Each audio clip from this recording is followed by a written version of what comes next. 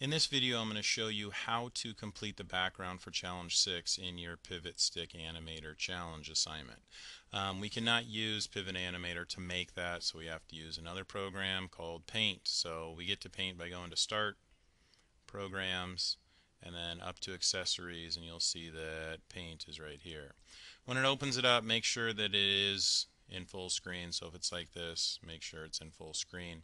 And then what you're going to do is you're just going to basically create this background. What I found that works is your color palettes down here. These are all the tools right here. What I found is easiest is to pick the color you want to create first. So if I take a look here, I think I'm going to create this part first. So if I click on the grass color, you can see my colors right here.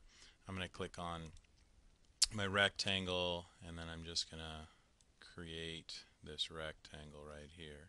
Now it doesn't have to be perfect, but it should be pretty close. So I click on it, and that's the line color right there. To fill it in, I click on my fill, make sure that this is the color, and I can double check here.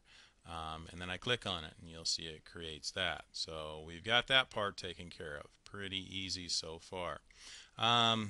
We'll give a try on this one. This one might be a little bit more tricky. I'm going to use kind of the scribble tool to do that, just to make this hill. So if I hover over this, that's a curve, but my pencil, I'm going to click, and I don't want it to be green, so I'm going to pick like a brownish color. So this, let's see, that should work. So I'm going to create this, and I'm going to basically bring it out here, and then I'm going to bring it down. And I'm just trying to make a hill. Now what we have to do in order to fill this in is, well, let me see if I can stop there. So I don't think I'm going to be able to fill this in right now, but we're going to check. So I have a brown color. If I try to fill it in, it does, but I have this little opening right here, this little scribble right here that I want to take care of. So I'm going to grab my eraser, and I'm going to erase this. You see it erases everything else, but if I go back to my green, and I should be able to fill it in. Nope, it fills in all of it. So I'm going to go to Edit, Undo, and I'm going to draw myself a little line in this same color, hopefully to kind of close off this little piece here if you make a mistake like that. And now it should just fill in this piece. You see it did that. Okay. So I've kind of got my hill.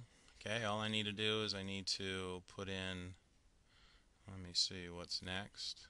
Put in kind of a background sky. That's super simple. So you just choose your sky color, go up, click here in the white, and it makes that. The next thing I want to do is make my sun. Now, I don't care with the sun. It has the orange background. I think I'm just going to make mine a nice simple yellow. So I go to my ellipse tool, and I create that here, go to my paint bucket, click inside, and there's my sun.